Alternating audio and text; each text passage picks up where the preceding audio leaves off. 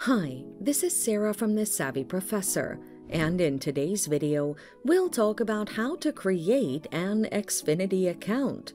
Watch until the end of the video to learn more. The Xfinity account is associated with an Xfinity ID. The Xfinity ID manages your account. Thus, to create an account, you must have an ID. Create an Xfinity ID.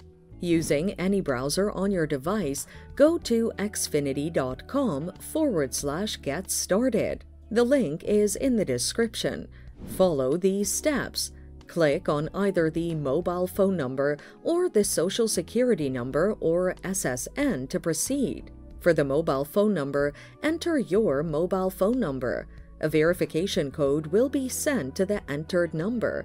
If you chose SSN, enter the last 4 digits of your SSN, date of birth, and phone number on the account. Upon verification, enter your personal information such as your email. Verify the email by clicking the Send link to your email.